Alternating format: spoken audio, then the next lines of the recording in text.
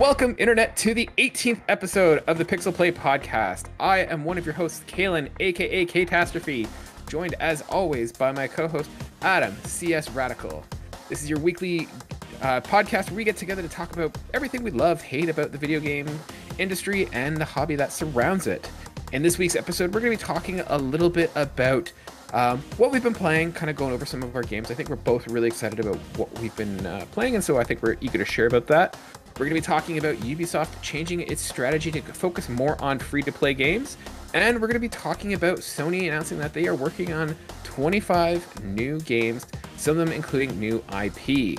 All that and more in this week's episode. But first, I need to ask, Adam, how are you doing this sunny day? It's warm. It is. I love it. I love it. Do you? For now. Oh, okay, yeah. I see. I turned on my air conditioner 2 days ago. I don't have any. Oh no, I'm a fat guy, so I need the air conditioner. I just don't do well with It's 26 in the room right now, apparently, but I'm also a 140-pound skinny stick, so I'm good. I'm good for a little bit longer. See, I'm the opposite. I'm a big guy, so like me and summer just don't do well. So. If it hits 30 with humidity, well, no, we'll have a different story, but you know. Oh yeah. No, that's the humidity is really what does it here in Ontario. That's the brutal part. No, what are you talking about? We only have winter weather. It's only igloos here. Yeah.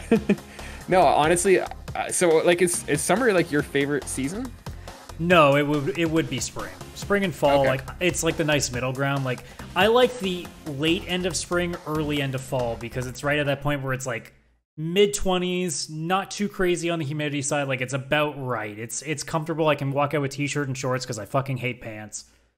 Oh yeah, pants are the worst. Yeah, no. Yeah. The first there are three things that I do when I get home. One of them is take everything in my pockets and throw them on the counter. The second one is friggin' just wash my hands because God knows what the hell's happened over the last little thing. That's a pandemic edition. And then the third one is take off the fucking jeans because I hate jeans. I wish I didn't have to wear them.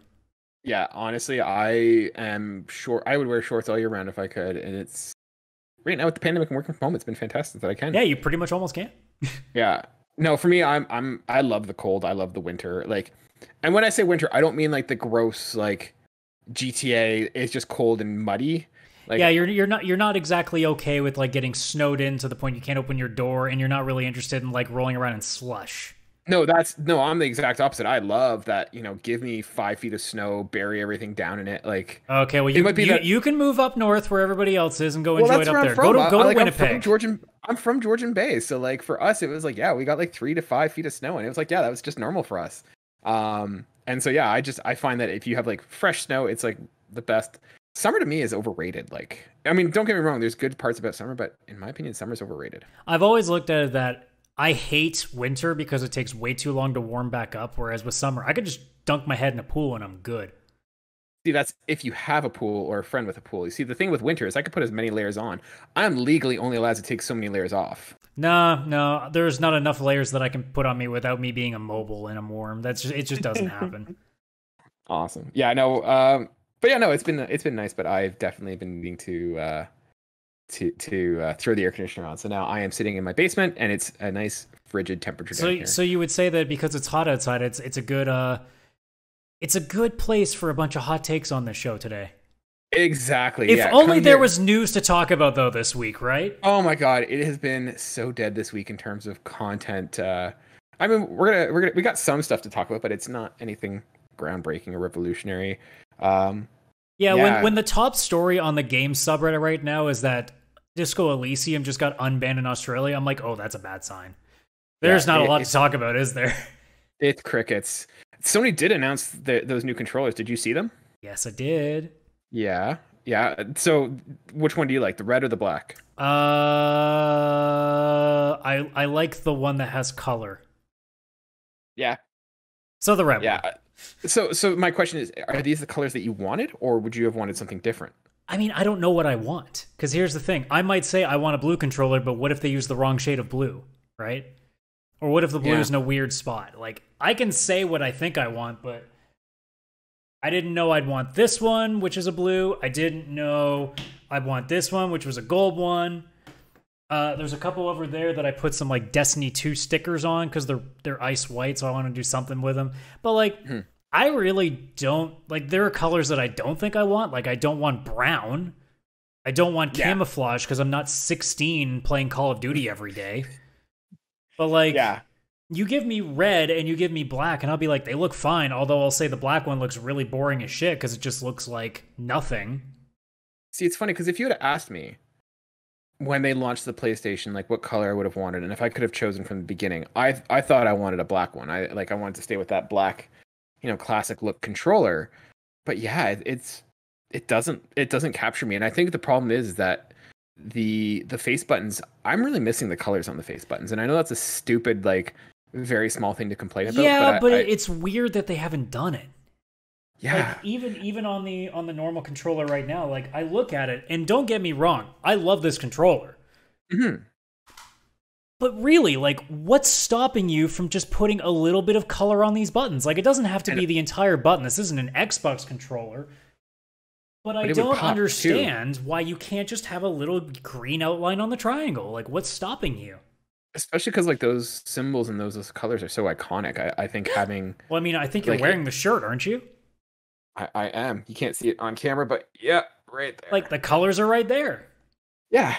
And so I think, like, it's kind of weird that they're not using them. And I think especially with the white and with the black, I think those colors would definitely really pop. I can see for, like, a red, like, having all those colors be red, I think that would look really sharp as well. But yeah, I'm finding the monotone, or like not monotone, but bitone? Is that the term? I don't know. But having just like that one, like, two color contrast, it's cool, but I feel like it's missing the colors. Now, so I thought I would have wanted the black. Obviously, of the two, I like the red. It's a little bit more of like pink, or like, is magenta the thing I'm looking? It's a little bit pink for a bit, but like, it's so like, you know what it needs? Nice. It needs the black to be a little bit of a darker shade of blue, so it's almost like a Spider-Man controller. Yeah. Now, you see, I would have thought that the first color that PlayStation would have come out with would have been like blue, because I mean, I don't know about you, but like, I associate blue as like a PlayStation color. I mean, it is the color, yeah. Yeah, so you'd think that they'd have like a PlayStation blue controller. Well, they had to do black because enough people wouldn't stop bitching about it. Mm-hmm. So I don't know. I think like, I'm assuming for the majority of people, red's their favorite color. Mm-hmm. So I guess that's the logic. Yeah, I mean, I fall into that camp. Red's my favorite color as well. But I don't know. Do you think it's weird the timing that they're releasing it now? Like, I mean, I'm thinking about myself, and like, I think most people, when they bought it, they bought their consoles with a second controller. Nah, not me. But mind you, I only play on my own, and I literally have this thing always plugged in, so I don't even have to think about it. But yeah, I mean, yeah, like I don't care what time they do it. They can do it now, and they can come up with 3 more colors tomorrow. I don't really care. Like, if it's more options, I'll take more options whenever we can get them, you know? Yeah. Yeah, I don't know. I kind of feel like this might have been something that they should have had sooner. Well, we don't know what they were working on in the pandemic or not, because they were trying to rush enough consoles out the store to begin with, so... Yeah, I guess I'm just thinking, though, that either launch it like when the console comes out, or launch it like a year later. I think doing it now is just kind of like a weird spot, because we've all just bought second controllers. Yeah, but you know there's enough people that would just get another one, because there's enough people out there that just do that. And there's enough people that will see the black one and be like, finally, and they buy 7 of them because for some reason. Yeah, that's a fair point. There's enough fanboys that it doesn't matter when they say it, they'll buy it. Yeah. But I mean, like, yeah, that's the week has been. Like, that's one of the biggest stories of the week. So, like, you can get an understanding of how slow it is. But I mean, slow news day is not going to slow us down. We've got lots of video games to be playing. Adam, I know you must have been over the moon last week. Right? About what? I don't know, a certain game that you somehow have some. Oh, I thought there was going to be a joke in there. No. I was legitimately just leading you into, like, hey. Yeah, no, I'm really excited for that new Call of Duty Warzone DLC, though. I don't even fucking know. I just assume there's probably something out there. No, I finally... So, Adam, you've been playing the new Mass Effect. Is it Legendary Edition? Is that what it's called? Yes. Is it the remaster, essentially. Yeah, I mean, I've only played like maybe 6, 7, 8 hours tops. I did a couple of streams on Twitch for it, because it's become my Twitch game now, so...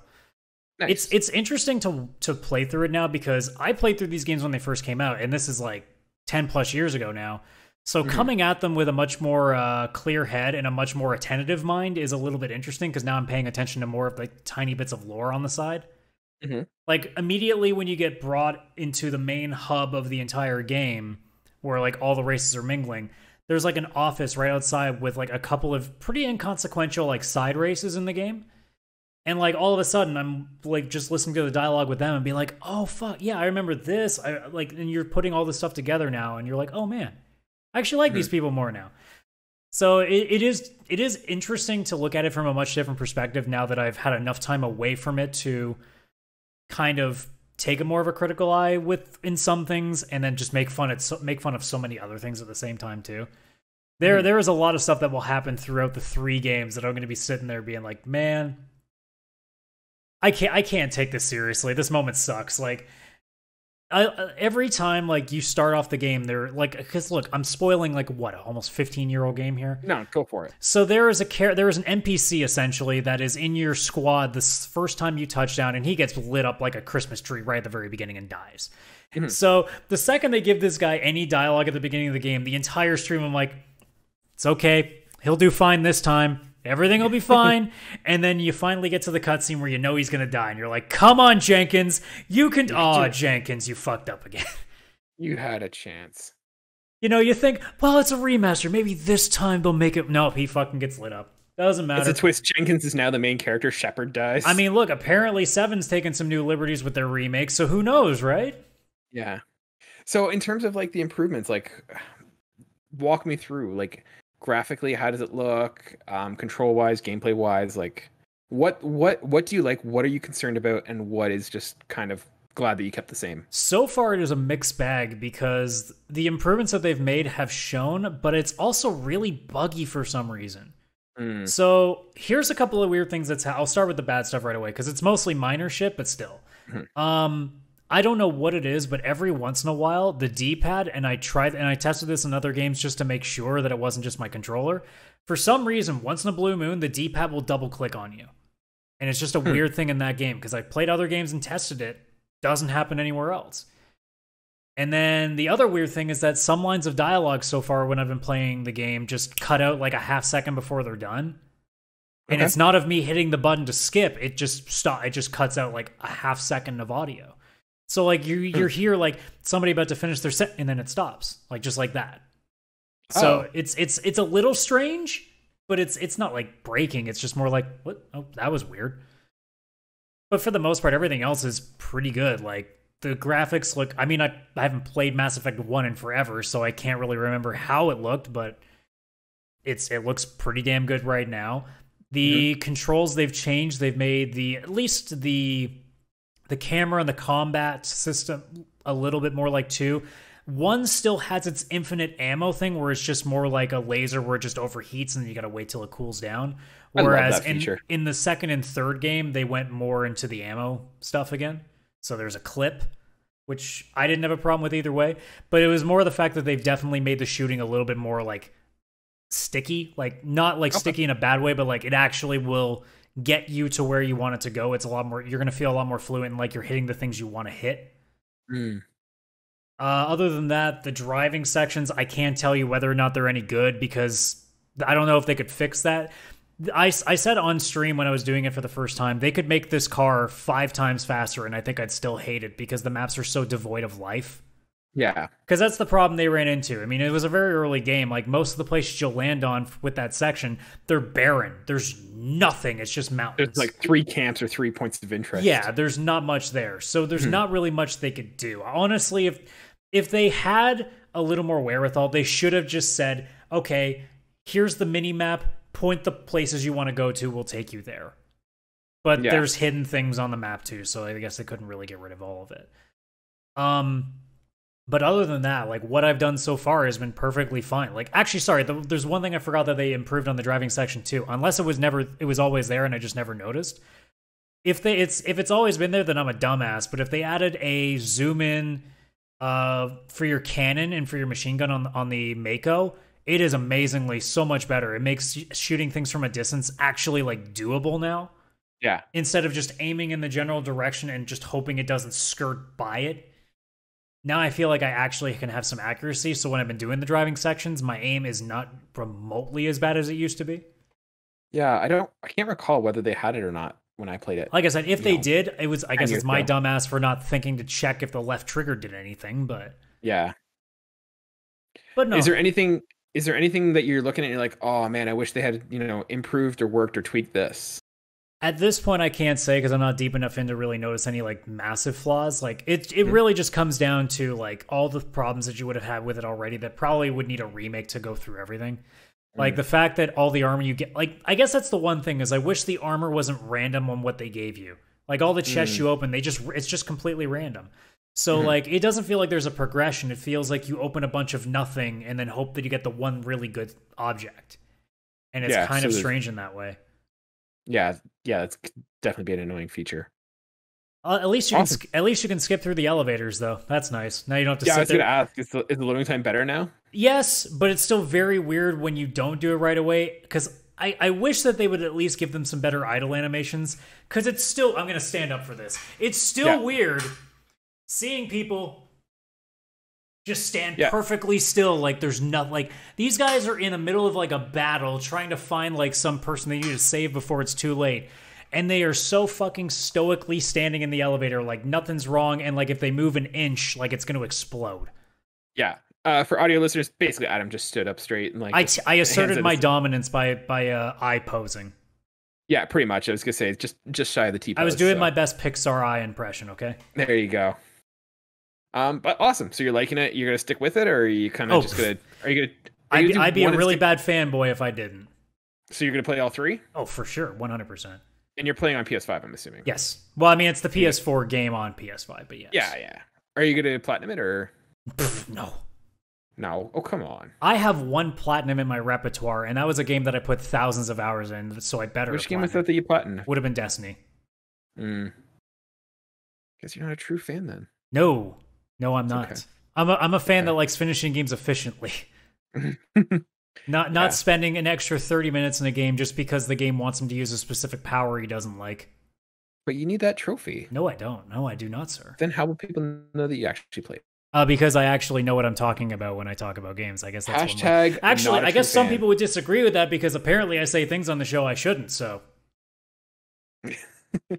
Yeah. Did you want to talk about that? You want to go into what you said, or do you want to just leave? All I'll say is I said what I said about Halo. And if you want to find out what that was, ladies and gentlemen, you can listen to last week's episode. Come at me, CSRadical on Twitter. You got a problem? Yeah. Come at him. Yeah, and if you want to hear, that is episode 17. I believe we called it "Get Rich or Die Supplying." I mean, there is a separate YouTube video with just that section called "Is Halo Infinite in Trouble?" So you can also check that out on the PixelPlay Podcast YouTube channel. Exactly, check it out there, ladies and gentlemen. Yeah, I mean, we got a little bit of problems because we were talking about how Halo was in, there was talk about it being in sort of development trouble with crunch time and stuff. But I'm not going to get into that. Speaking of crunches and games that kind of came out bad, I want to talk about the game that I've been playing. I've actually been diving into Cyberpunk. I think when we first started this show, we were like talking about how Cyberpunk was terrible, and I had gotten it for Christmas, and I was on the fence about trying it, and I played it when I got it. So this is probably mid-January, before the updates came out, and yeah, it was rough. Like, it wasn't. Yeah, I'm not going to sugarcoat it. It was rough. It was not really good. I was playing it on the PS5, and I'm like, you know what?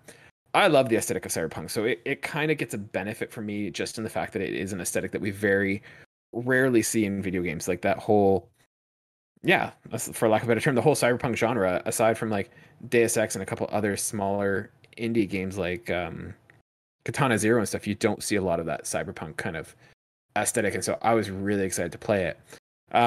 Put it on the shelf, waited for update 1.2, and now I think we're on like update 1.22 or something like that, and I'm loving the game. I'm really happy. I'm enjoying it. I'm probably about 30 hours into it, and I've barely scratched the surface of the main campaign. I've just been going around doing side quests. I am literally playing the game as a cyberpunk, so very high, hacking skills, running around with a pistol, just shooting everything, and it's great. I wouldn't say the game is 100% fixed. There are still some times where like the game has crashed on occasion. It's probably crashing maybe every 5 to 10 hours. I'm getting a crash. I've maybe had 6 in total. But like usually it's right after it saves, so I haven't lost a lot of progress. Graphically, I mean, it's not the prettiest game, but I mean, it looks like a decent, last gen game, and so I find it's looks good for the most part. There's a couple parts where like things clip or I can't pick up items or something, but it hasn't been game breaking yet. From the gameplay perspective, I'm loving it. I find the hacking and the shooting, like, it all feels really good. Story wise, I'm absolutely loving it. Like I said, I've barely scratched the surface of the main campaign, but I've just been doing side quests and, you know, trying to pick up chicks in this cyber world, and it's honestly a blast. So I mean, if you look at, you can see it's a nice game with rough edges, and if you look for those rough edges, you can definitely find them. But yeah, it's fantastic in terms of everything else that it does, and I think there is a really good game there, and I think it'll have a situation similar to The Witcher, in that I think in the long run, I think people will eventually come back around and say, like, this is a really good game, especially once it gets its next gen upgrades and all those benefits. There's an awesome game there that just unfortunately came out in an incomplete state, and I think that is at the worst possible time too, when people desperately needed it. Yeah, I think honestly, if they had kept it until, you know, March, April, and launched it now, I think it would have done much better. It also, if we weren't in a pandemic year, like, it would have still had its detractors, but it would have been moved on too quickly because there would have been so much more out there. Yeah.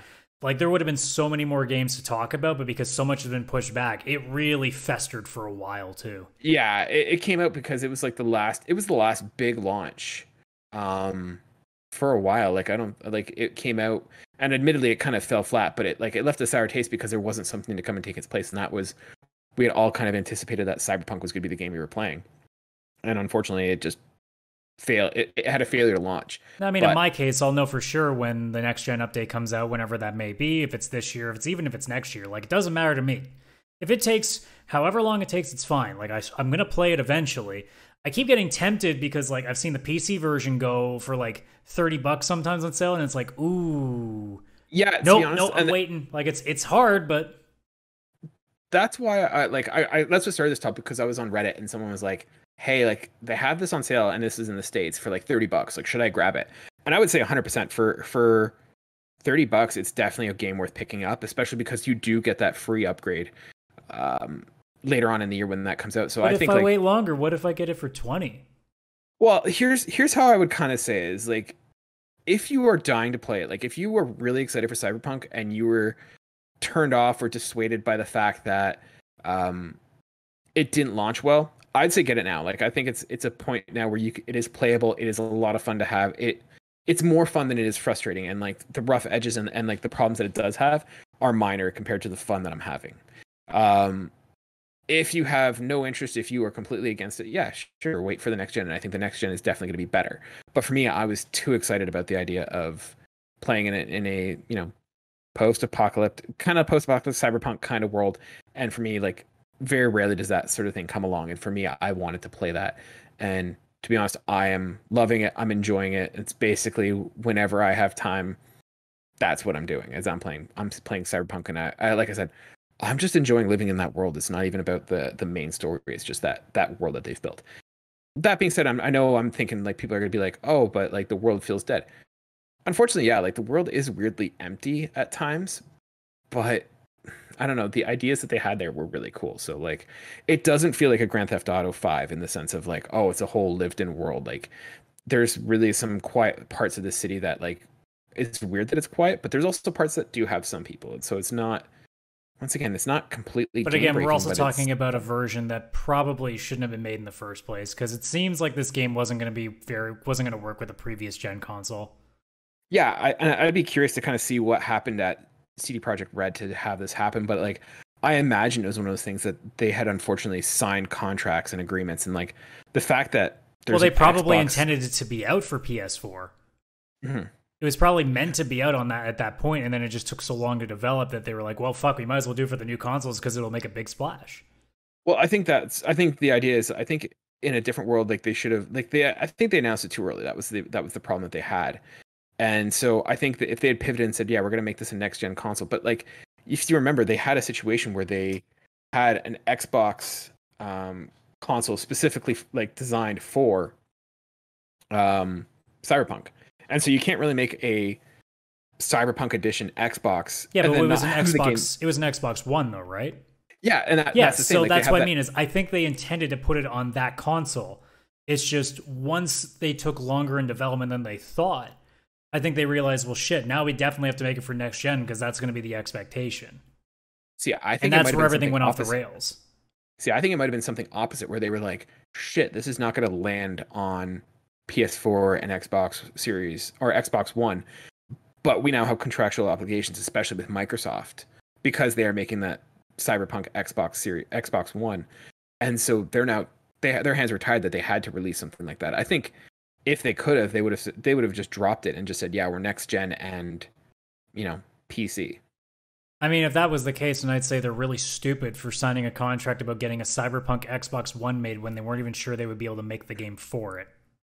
Well, I imagine that the situation, I'm coming across as very apologetic for them, and I'm not trying to, but I think it's probably one of those, that deal was probably inked long before they decided that this isn't working well. If they inked that deal long before, then you would also imagine too that logic would dictate that they probably intended this to be on that console because they figured that was the pathway. I mean, maybe it was just them grossly underestimating how hard it was going to be to make something of that scale on there. Maybe it's also their fault for making essentially a PC-heavy game for a console that wouldn't be able to handle it. So there's a lot of things. I mean, either way, it was gross mismanagement on their part for thinking it was going to work.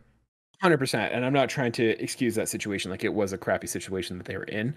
But going back to where I'm at, I would say it's fun. I'm loving it. It's not as bad as it was when it first came out. And if you are interested in this, I would 100% recommend going to grab it. It's a win-win situation. Play it now if it's hitting the boxes that you're looking for and you're enjoying it. Great. If not, hold off and just wait for the next gen. And you will get it with that when the PS5 and the Xbox Series X come out. I mean, even if you don't have the PS5, like even if you have it on PS4, like if you wait for the next gen update, it's going to be pretty well patched by then too. So.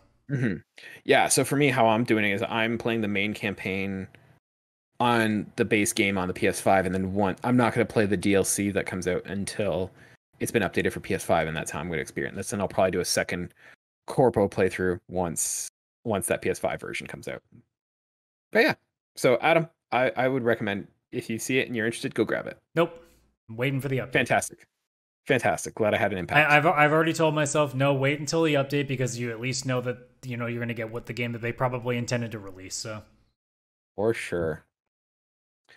Speaking of upcoming games, probably one of the bigger stories that came out this week in what was actually a pretty dry week for news, is Ubisoft announcing that it's shifting its focus and is going to focus a little bit more on free-to-play games.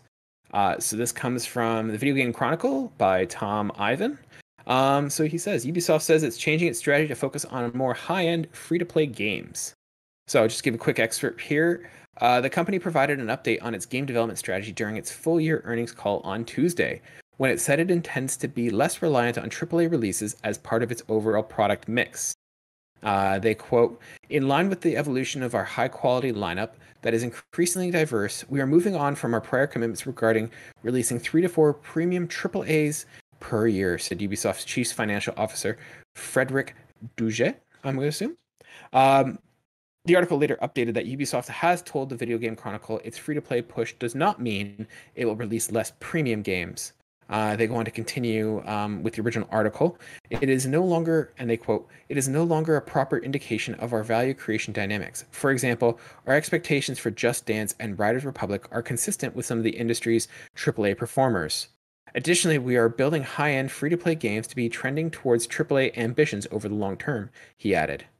"This is purely a financial commitment evolution and does not change the fact that we continue to expect high cadence of content delivery, including powerful premium and free-to-play new releases." Yeah, so Adam, what do you think of this strategy? What do you think the future of Ubisoft looks like? They can say whatever they want, but the reality is we know they're going to take some of their franchises and milk them for all it's worth. That's all it is. I'm gonna sit here and be the asshole and just be like, no, they're going to be greedy. Like, let's be honest, free-to-play is not a model that most companies use like responsibly. There are very few warframes in the free-to-play zone. See, I think this is like, so you're not thinking this is a good strategy for Ubisoft? Oh, it's a good strategy as a business, yes, 100%. I'm saying like from the gamer side, no, this leads to a lot of titles getting horribly milked and a lot of microtransaction ridden stuff that we're going to be dealing with, which if it's free to play, I guess you can make the excuse, but still, like, it's always shady practices with these games. See, because what I'm focusing on here was where they said it's no longer a proper indication of our value creation dynamics. For example, our expectation for Just Dance and Riders Republic are consistent with some of the industry's AAA platformers. And so what I kind of think with that is what they're saying is I don't think we're going to see like Assassin's Creed become free to play or... No, but they'll definitely make another Assassin's Creed game to use the license to try to print some extra money. I mean, sure, but I mean, those things are easily, dismissed. But I think you're going to still have Are they, though?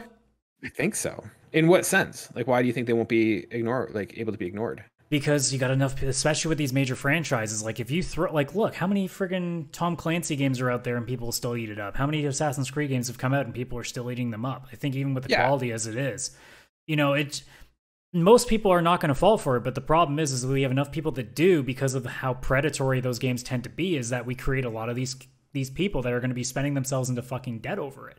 Look, I have no problem with free-to-play games as a concept. The problem is that the way that they are implemented in like 99% of games is predatory. And that's all it is. So like I'm trying not to be an asshole, but I'm getting my guard up because I know what most of these games look like.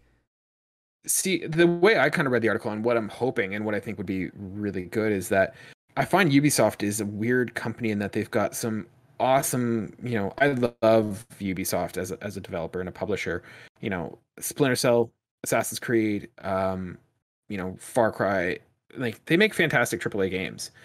But I think they also make some weird, AA, single A kind of games as well. So you've got stuff like Steep, Riders Republic, Trials Fusion, like those are all, or I guess it's just Trials. You've got those kind of games, and those aren't the games that I'm going to drop 40, 50, 60 bucks for.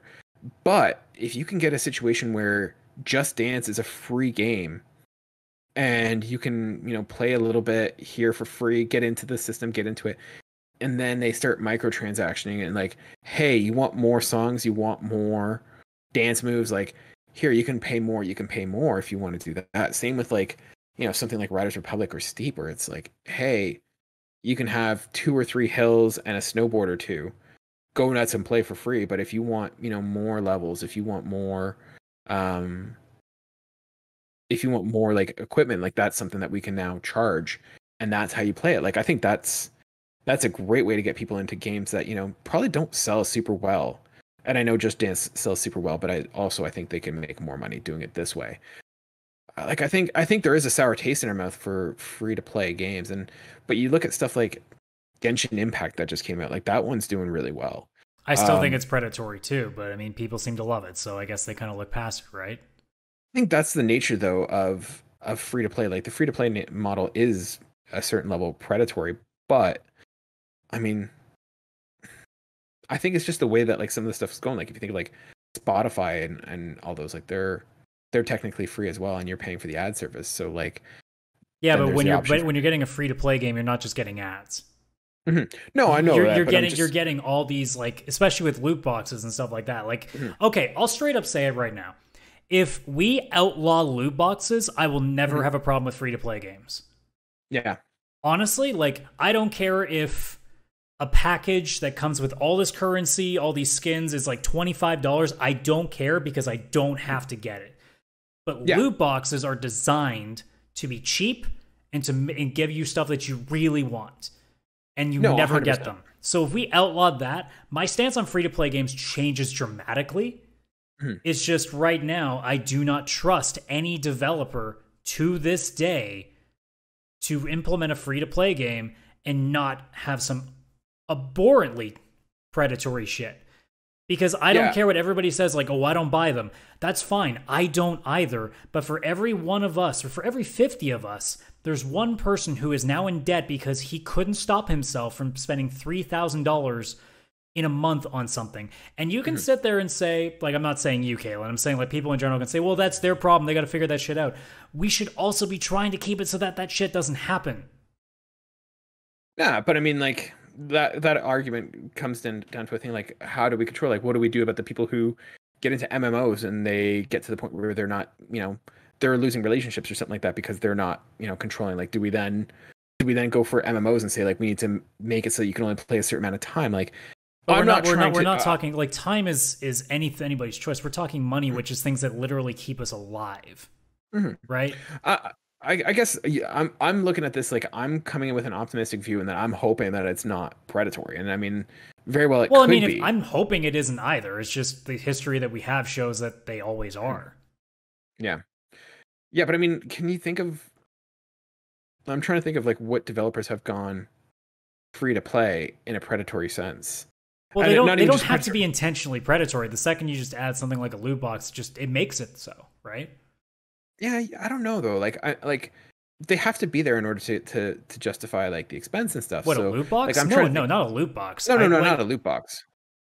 But like that's what I've said. Like, it's mostly the loot box mechanic that's what really drives my disdain for free to play.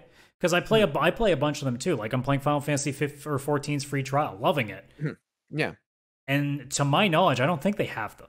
So yeah, it's just also Ubisoft is still not quite in the best light to me. So I also look at them with what they have done recently. Like, you've played Valhalla, you know how much money they try to get you to spend in terms of boosters and things like that. Yeah, like I don't trust them right now to do that. I think they'll do what we expect a lot of these companies to do, which is see how much they can milk. Yeah, but the one issue, like going with that Valhalla thing, like those boosters are there, but those boosters don't do anything in Valhalla, because the problem for me was not that I was, not at a high enough level to do content. It was just there was just too much content.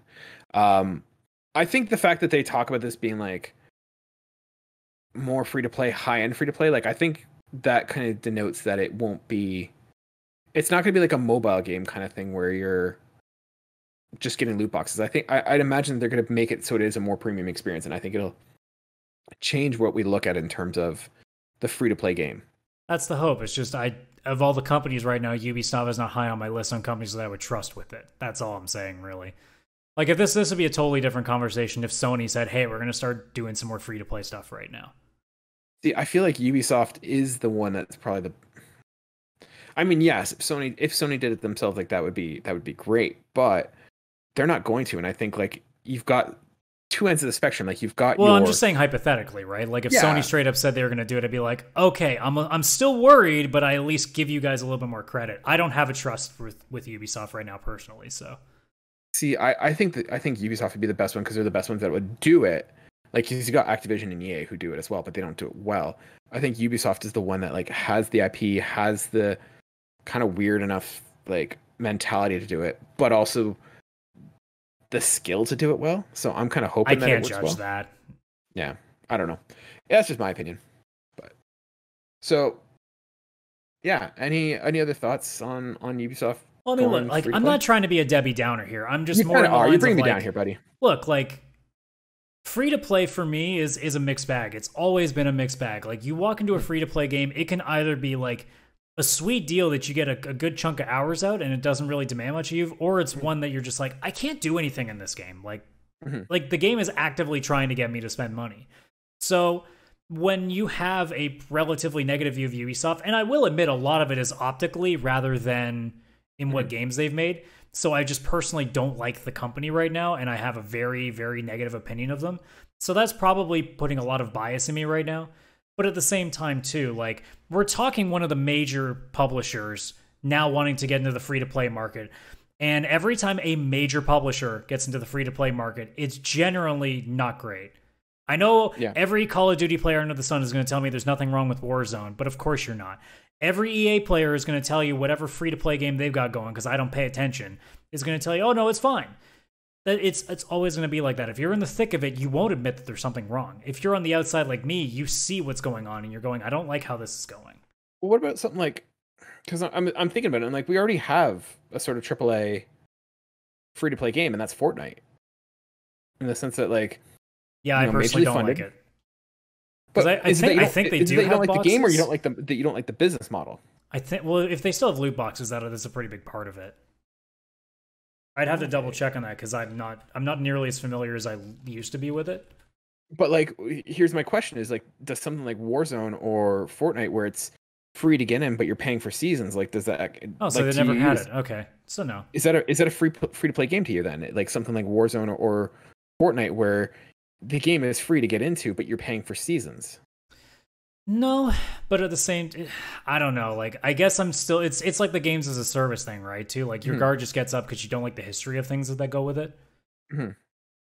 I don't know though. So I guess my other thing too, because I mean, like any of the games that I've played that use that kind of model, generally speaking, have also cost you a little bit of money because at least there's a bit of an investment right off the bat. Whereas I find with the free to play games, they do a lot more in terms of, like you said, the season stuff because they need to get as much more money as they can milk out of you. And that's where my brain goes too. It's like, I don't want, like, there's a reason I like Fall Guys, what they're doing right now. It's because, well, A, the seasons don't cost you any money. And then B, they're pretty well spread out, so you don't feel like you're going to miss out on stuff. Whereas I feel like with a lot of these games, the difference with Fall Guys though is that Fall Guys is a paid game. It's not a free to play game. Yeah, but it's not expensive either. No, but still technically not free. Like I imagine, I don't know what the pricing is for, like, say, like buying the full season of a Fortnite game, but I can't imagine it's like $5. I don't know what the price is either. Like, I'm not into this, but like, look, there's a part of me that's like, I'm not nearly as invested, so maybe I'm talking a little bit out of my ass here on this, but at the same time too, like I said earlier, I don't like Ubisoft right now, so I guess just me hearing them going into the market that we know companies milk whales for, and we have seen literal, like, what's the term I'm looking for, like press conferences where they tell people how to fuck with your customers like this. When I think of a company that I currently don't have a positive opinion of doing these kinds of games, makes me think these are the kinds of conversations they're going to be having in that office, thinking, okay, how can we milk as much money out of our customers that are really into these games that we put them in? It's just that's how it is with me. That's the one worry that goes through my head. Like, again, if this was some small-time developer that I've never heard of, then I kind of understand why they want to do that, because Lord knows they probably don't have any money. But Ubisoft has a lot of money to work with. So when I see them doing this kind of stuff, I'm thinking, I don't think you guys need the money, so this tells me this is pure greed. And given how the company's been acting recently, I only see greed with this company. So, no, I thinking about the Fortnite situation, like, I think that's what we're gonna kind of see is like these seasons, and like, yeah, you can get in and play the game for free, and then if you want to be sort of part of that community and part of that experience, then yes, there are seasons with additional content that you can get into. But I think I think the definition of free to play and how we understand it is changing, in that we think of free to play as those mobile games where it's got all the coins and you can buy $99 worth of gems to play more. Also, I have a bad taste in my mouth because the last time I remember Ubisoft really getting into this stuff was when they did the Mighty Quest for Epic Loot, and that was literally predatory in every point. Yeah. So they have a history of doing it, so I think it's just like past biases kind of creeping up on me, which I can admit, right? So yeah, no, that's fair. I definitely, like, I can see why you're skeptical, and I think there's a case for it to be made to be skeptical. Also, I don't want to dig deep into it, but the fact that it sounds like there is a lot of word going around that they really haven't done anything since the harassment allegations that were being brought out really tells me that I don't trust this company having a very good outlook on things when they can't even get their own shit in order in the office, Yeah, fair enough. Like, we'll have to see what happens. I'm optimistic. I think we've seen some examples of, free to play recently coming out well, but I can see why there's some skepticism. It's okay. I'll accept being the pessimist on the show. If that's my job, I'll do my job with the best of my ability. You're doing a fantastic job. I'm optimistically pessimistic. How's that? No, I think it comes back and forth. I think we alternate depending on the story and depending on the topic. But yeah. The other thing that really came out this week is Sony announced that they're working on 25 new games for the PlayStation 5, half of which are new IP. So this comes from Emma Kent at Eurogamer. She writes, well, it sure sounds like Sony PlayStation Studios has been beavering away creating first-party games for the PlayStation 5. As an interview has revealed, Sony currently has 25 PS5 titles in the works, half of which are new IPs. Speaking to Wired, Guerrilla co-founder Herman Hulse shared the numbers and said there's an incredible amount of variety originating from different regions in the pipeline, with a mixture of big, small, and different games. Honestly, not much news here. Like, Sony's making games for PS5. I know, what a shocker. I thought for fun, though, what we could do is kind of, let's make a wish list, Adam. So you're sitting there, you're at the desk, publishers are coming in saying what we're working on. what are you hoping to hear? What would you like? So give me let's do three each. What would be some of your top three things that you would like to see come out of Well, given Sony how much with of these a 25 games? failure Destruction All Stars is, I think we're due for a Twisted Metal game. Okay. I think Yeah, we're more than due for a good Twisted Metal run. Okay. What would you like? What would that look like? What would you want it to look like? Like, are we looking at like a remaster, or are you looking for something? No, brand new? I want full on redo. Okay, so like brand new game. Yep. Okay, fair enough. You could even give it to the guys that did Destruction All Stars because I think they made a pretty good game. They just didn't make a very good ecosystem around it. Yeah. Like, in all honesty, it looks like they really just wanted to make a Twisted Metal game, but they tried to put seasons around it like it was a free-to-play game. And I'm like, guys, that doesn't work. Yeah. Like, a Destruction Derby game only has so many legs. Like I said, if they had put races in this thing too with that system, maybe it could have worked. But because it's literally just arenas, that gets old really quick. There's not nearly as much of a complexity as, say, like, we just talked about, how much I hate these games, I guess, but Fortnite and Apex and all these games, like, there's still enough of a complexity there that you can get something out of it. Whereas, like, I've played Destruction All Stars enough to know that, yeah, this game doesn't have legs if you're trying to play a battle royale system to it. It just doesn't work. So if you want to make Twisted Metal, make it like this really well, like, put together $40 game, and just go ham on its multiplayer, focus on that, and just do what you can with that. Stop trying to make, like, this game changer. Just make a damn good Twisted Metal game. And people will come and play that. Yeah. I think that's a really good point. And it's a very niche market that isn't really served super well right now. So I think having that in there would be good. And be a callback to the previous fans. 100%. For me, one thing I'd like to see is, being a huge Last of Us fan, I want to see a Last of Us game, but I don't want the Joel and Ellie story. I'd like to just see more stories in that world. Whether it's, a game that focuses on like what happened in Outbreak Day. And just seeing it fall apart. Like, I find a lot of these post-apocalyptic games like Days Gone, Fallout, any of these post-apocalyptic games, it's always, 2 years, 5 years, whatever years later. And I kind of want to just play a game where it's like The Last of Us, but it's as things are falling apart and going to shit. So like the day after the intro of Last of Us Part 1. Like, that's what I'd like to see. And not necessarily Naughty Dog, but I'd like to kind of see that world explored and more stories with new characters that have nothing to do with Ellie. Even like have something explore like another part of the world, because like, as I understand it, the whole world has gone to shit. It's not just the US. Yeah. So for me, that's something I'd like to see.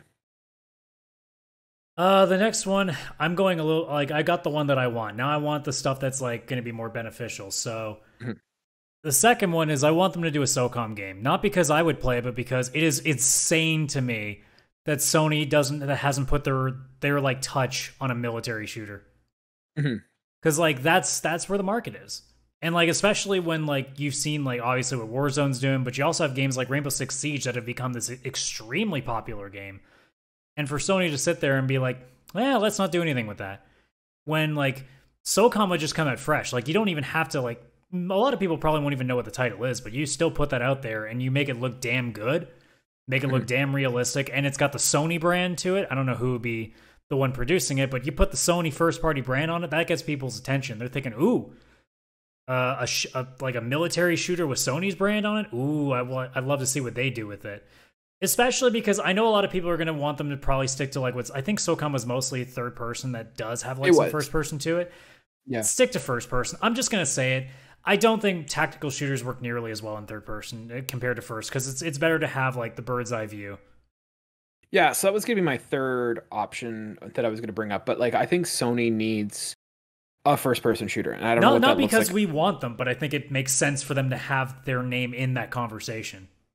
If you look at the catalog for PlayStation, like, especially like a single player shooter, I think would like work well. Like, I don't think we need a multiplayer online shooter, because you have like that market's pretty covered in terms if they wanted to be ballsy and make a a single player only first person shoot like military shooter, that'd be pretty impressive, because it would be something interesting for once. Yeah, I Like think, if you're talking like an epic Call of Duty campaign level kind of game, yeah, I'd be super into that. well, I think like because if you think about it, like that's where I think they would shine because the only ones that are doing something like that as well is it Machine Games that does Wolfenstein? I can't remember what the I but think I it's mean it's I think it's Bethesda, Machine. but It's Bethesda, but like with them now going to Xbox, like Xbox has that market now. Like the only real first-person shooters that PlayStation has. I mean it would be pretty crazy for them to have like a Last of Us level story attached to a first person shooter, you know? Yeah, and Like to that's what I'm have that saying. like level of realism and like seriousness to it that apparently Sony's just really got on the ball right now. Yeah, so I don't know what it looks like, whether it's a historical kind of like, do like the Vietnam War or something like that, like do a story in Vietnam as a first-person shooter, or if you do something futuristic or even just like a modern military shooter. Like it doesn't have to be like military shooter, but just having a first-person shooter game is something that I think Sony's lacking with Resistance gone, with Killzone kind of dormant. And Bethesda kind of walking away with its first person shooters. Like I think that's a market that PlayStation is lacking, but I think it has the skill. Like when you think of PlayStation, you think of great single player stories. And I think if you take that with a genre that's kind of underrepresented, I think that would be something that works out really well. Yeah. So I mean, agree with you. it goes both ways. Like they can do like just another multiplayer shooter that just does really really well on PlayStation. Like that works, still works fine for them. If they want to go the single player route, I'm not going to complain either. I want them to have that I want them to put their own version in the ring because I think it's kind of it's a little bit weird to see like Microsoft basically have all of it for the most part. Yeah, like I can't think of one PlayStation exclusive. Like you'd have to go to Resistance shooter. or Killzone, but let's be completely honest. They're like done. Those Like, games they're done right they're like nobody wants them anymore. Like the I very would say few nobody that are wants them. well, but I mean, like we're talking the hardcore people. Like I don't think the casual gamer is going to be really excited if a new Killzone gets announced. You know, Yeah, like the Killzone trailer at an E3 press conference isn't going to make most people go, "Ooh." yeah. I'm not saying a SOCOM would either, but you need something different. Like you need a license that a lot of people haven't heard of, or just make a new IP, I guess. Because I mean, I said SOCOM as the example, but even if it's just a new IP, but like, what if you did? Sorry, go ahead. Did Order 1886 as a first-person shooter? No. I'm talking. I want the military because I want them to get in that same conversation. I want them to give you Call of Duty and your Battlefields and your stuff like that a run for its money, or at least like say like, hey guys, like you guys have tried the campaigns. Also, rumor is Battlefield 6 won't even have a single player campaign, so that's interesting. It would be nice for Sony to be like, look, we're the kings of single player experiences. Call of Duty, you guys think you can do good with this? Let the real pros show you what a good first person shooter story looks like. I'd love that. Yeah, that'd be cool. I think I'd want to have something a little bit more original. Like one of the cool things about Order 1886 is like the setting was really cool. The story was like had a good premise. I don't think it executed well, but the guns were super cool. Like the thermite gun was awesome. And like it's a cool world. And I think if you had like imagine having like a 19th century shooter where like you have like these, Tesla based kind of like weapons and stuff. Like it'd be really cool. But it also would be a real slap in the face to a lot of people if you make like a really damn good military story. Like one that 100%. Even like people who are very ardent against military shooters would even go, okay, no, this story did really good. Like especially if it was a historical one where you really can't argue it. Yeah, I'd almost say like if you I don't know if I'd want like a present day like Modern Warfare stuff. Like it would probably be pretty cool if they had like a really solid ass World War II shooter or something. Yeah, that or like I think if you want like a really cool sort of like heartfelt story, like Vietnam would be another one where it's like there's a lot of interesting, there's a lot of ways to go with it. Basically, I just want them to do a really damn good first person shooter, right? Yeah, I'm with you. That was my third choice, but I just thought I'd bring that up now. But yeah, I think that they need some sort of first person shooter, regardless of what that looks like. That isn't Killzone or Resistance because I think that ship has sailed. See, I don't know. I think if you brought it back, like if you started, like they might be able to make it good, but I don't think it's going to carry necessarily the same like excitement with people. It might be a game that flies under the radar because most people are just done with it. I think if you started it as like a reboot of the franchise, so don't remaster, don't remake those games, but just kind of say like we're taking the concept, especially of Killzone, because Killzone has a really cool aesthetic. We're taking the concept of Killzone. We're going to start it fresh. We're going to start it from scratch. It's a brand new. We're also talking sci-fi though. I think I'm still trying to keep it grounded to like reality a bit. Like you're asking for the Order 1886 level shit. I'm like, man, pop in a damn good realistic game just so we can shove it in people's faces, because it's always Call of Duty or Battlefield. It's all it's been. I know there's the one beta that's on PlayStation right now, that's enlisted, and I've heard good things about that. So I just want to see somebody else put their name in the hat that actually gives them a run for their money, because it's tiring seeing the same two names all the time. You know what I mean? Yeah, I do. So my last one, I think, going back to Bethesda and what they're missing, I'd like to see Sony do a not Cyberpunk, but like a CD Projekt Red-esque like RPG. So in-depth, deep RPG mechanics where, it's not like, because I'm thinking of it, like, it's not something that Sony really has. Like, if you think of like their RPG mechanics, it's like the closest they have is Ghost of Tsushima, and I would not argue that Ghost of Tsushima is a role-playing game. So, have one like a BioWare or a CD Projekt Red, like deep character building, multiple endings, kind of interwoven story, and like so something akin to more like a Dragon Age Mass Effect kind of type, like a Age Mass Effect, like a big Witcher. Character developing, like choose your own adventure kind of game. Yeah, because once again, I feel like with Microsoft buying Bethesda, like that is another huge blow for Sony, because they don't have that now. Yeah, and so I think Sony's running the risk of being, a one-trick pony in the sense of single-player, third-person action games, which I totally get. They're good at it, but I think that that's something that they're missing. I mean, they you know what? I'll agree with you. Sony, go out there and make Mass Effect look like shit. Do it for me. Do it for me. All your options are just out of spite. I mean, yeah. Do you blame me? No, that's true. I mean, sure, like BioWare might come back with its next Mass Effect thing that's supposed to like be a sequel to the trilogy, and it might be good again, but I don't trust them. So Sony, I trust you. You guys do something. Do something cool with it. Show us what a real space exploration RPG would look like. Yeah. You know what? Go to Sega. Buy Sega and take Phantasy Star and make like a really badass like space Phantasy Star RPG game. Not an online game, because as much as I like PSO2, I don't care anymore. Make me a damn good single player Phantasy Star game. Let's go have fun. Fuck you, Bethesda. You're gonna take Starfield? I'll make my own Starfield. Fantasy Starfield. Done. Yeah. We'll make our own. The only other genre I'd like to see Sony explore is, and this is like 4. I'm kind of cheating a little bit, and if you have a bonus one, feel free to throw it out. I'd like to see them go into the stealth realm. I feel like, so like it's something like going back to Siphon Filter, maybe. Siphon Filter, Splinter Cell, Metal Gear Solid. Like, well, I mean, like of their licenses, Siphon Filter would be the one that comes. I'm not even saying it has to be Siphon Filter. I'm just saying I feel like that's a genre that's under like explored right now. It's not really, we're not seeing a lot of games out of it. Like, I think the only one that I really can think of is Hitman, and it did really well. Are you looking for something akin to like a military aspect to it, or do you just want like a really good stealth game? Because they could also go something in the direction of like Thief, for example. Yeah, I see. For me, that's where I fall. Like, I like a little bit more of like the modern day stealth as opposed to Thief-esque. I think it could be cool, but Thief just never jived with me. But I would definitely be down for seeing like a stealth game where stealth is focused as opposed to going guns blazing. So once again, do something really cool. Make it like, a fantasy sort of stealth game or something like that. But just so Sony should just call up Kojima and we'll be like, all right, we got an idea for you. Let's try to make a Steel Cog Harden. Okay, let's do that and let's go. First of all, you do not call Kojima with ideas. He calls you with the ideas. That is true. No one gives ideas to Kojima. So okay, Adam, fine. You just bring up the Brinks truck to Kojima and be like, look, just give us anything that just okay. No, you back up the Brinks trucks to Kojima and just with a note that just says, make us something that will piss off Konami. You just back it up to Kojima and you say, make it happen. No. Give him a little like, basically write us a fuck Konami game.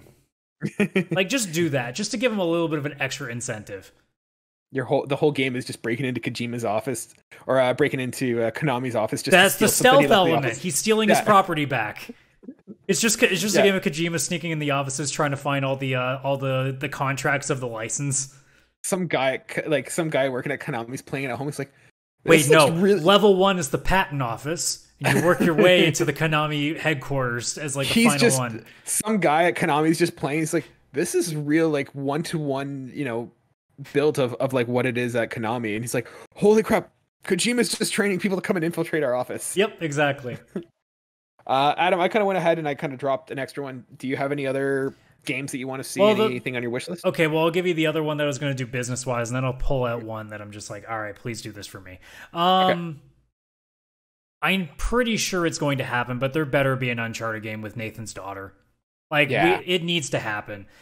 And I know a lot of people are probably sitting there being like, yeah, but Uncharted's got a real good spot to end on. I'm like, guys, I'm just going to say it. For the sake of getting, not even money. For the sake of making this the most welcoming industry, to have just one more defining female main character, just to cap it off with what we have with her, Ellie, Aloy, etc. Just in Sony alone, that is the cherry on top. Uncharted 5, would be one of the best, if not the best game that year. And it would be the last little bits just to prove to people, it's like, look, this is what the future is going to look like for gaming. This is for everybody now. Let's go. Let's see how deep this rabbit hole goes. So I'm looking at Uncharted 5 more as an important to the culture of this community kind of thing. So I was just thinking, like, what would that look like? And I was like, oh no, like, because what I would like to, if I was making Uncharted, I'd almost want to see a young, like, I'd almost want to see like a young Sully Uncharted game. But then I'm like, wait, what if we had this situation where it was Uncharted with Nate's daughter? Something happened, Elena and Nate go missing, and so the daughter has to kind of pick up the whatever the hell it is. You can do both in one game. You can have flashbacks. It's not hard. Mm-hmm. But no, think about it. If you have like their daughter pairing up with Sully to go and find him, and Sully's like way too old for this, and so he's just kind of like mentoring her and just on the walkie-talkie, just giving her a wisecrack. And she's out there doing it. But then you run into the problem that Nate has, is his daughter going to become a serial murderer like he is? I mean, yeah. All right. Why can't she? You're trying to say that women can't become serial killers in video games like he can? Come on, that's... That is not what I'm saying, sir. You're twisting my words. But like you could even have it that like she's like on her first real mission and she's trying to learn a lot of stuff, and Sully's like telling her like, yeah, like here's a few tips, and this is where you have flashbacks to like young Sully doing stuff. Like you can do stuff like that to make it work. Yeah, you know what? We're selling this game to me. I'm definitely down for this. And like you don't have to have him go up against like a paramilitary. Like that's the thing. He always ends up going up against like it doesn't have to be a shooting gallery. You can actually have a little more emphasis on the exploration for a little while. And you know what? You can even make most of the game not shooting for her until the very end. Because you remember like the original Assassin's Creed game before Desmond finally broke out and fought for real the first time? Mm. Or it might not have been one. It might have even been two. Two is the one where he did the first. You could literally have the entirety of Uncharted be all of her sections are just exploration and maybe escaping from people. Like trying not to die. And then the very end of the game is her having to shoot for the first time.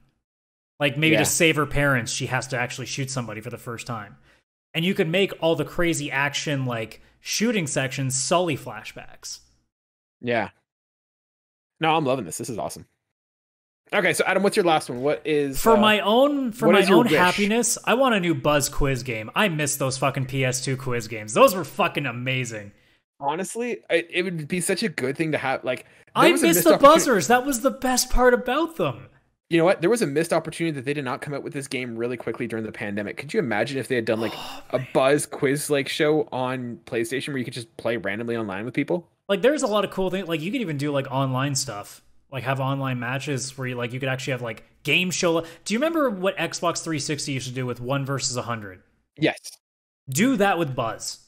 Yeah. Well, like literally every Wednesday night or something, you have like say a 3-hour block, or even you can do it every fucking day on Twitch. Like that would be a great way to get people to watch your game.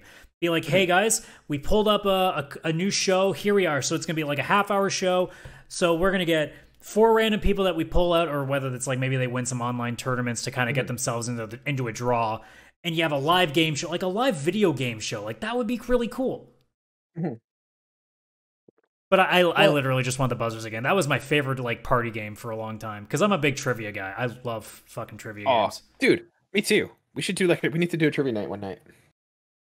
Yeah. But no, I think that's a especially because like the way it's now like play linked up with your phone, like it would also be a cool idea coming out of the pandemic to really get people like to like their first big things to do together.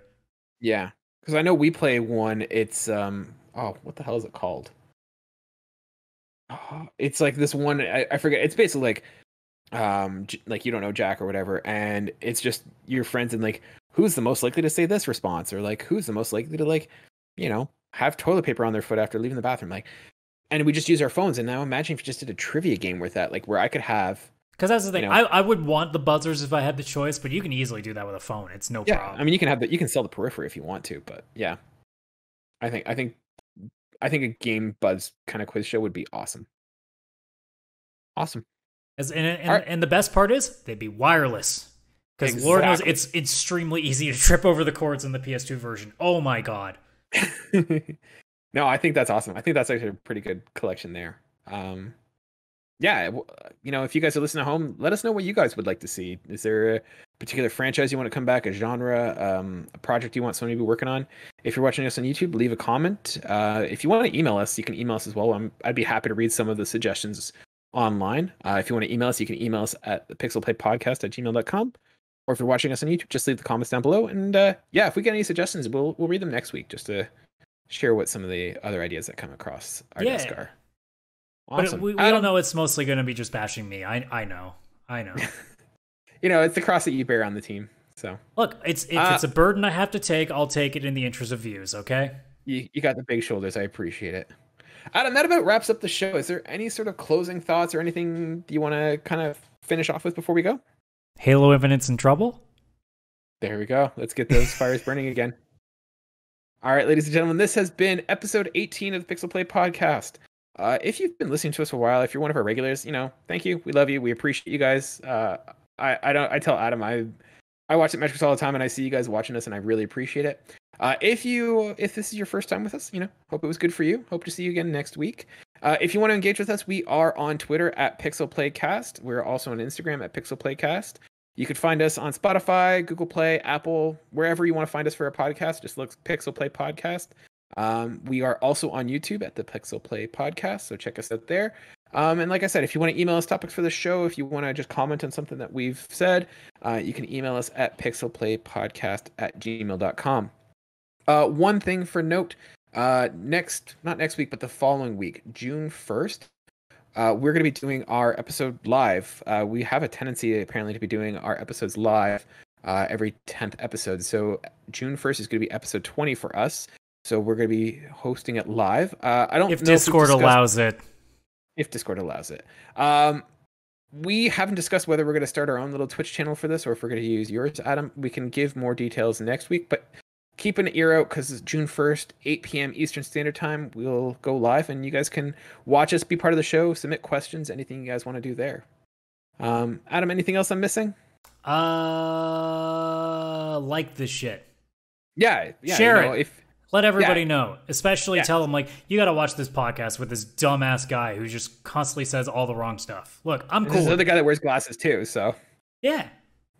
Yeah, no, if you guys like what you hear, we would really appreciate if you shared it out with your friends, your family. Grandma's sitting at home. She's not doing anything right now. She's probably lonely. She's not having friends over. Yeah, get us over with the 79 crowd. I mean, yeah, why not? Grandma's at home. She's not playing bridge. She's lonely. So, she doesn't have anyone to talk to. You can put this on the background, If you're leaving your dog at home, like if you want to make it sound like there's people there, like play the podcast in the background. We don't care. Everyone would enjoy this. So, come home, the dog shit all over the carpet because he just got so angry. He said, "What about Halo?"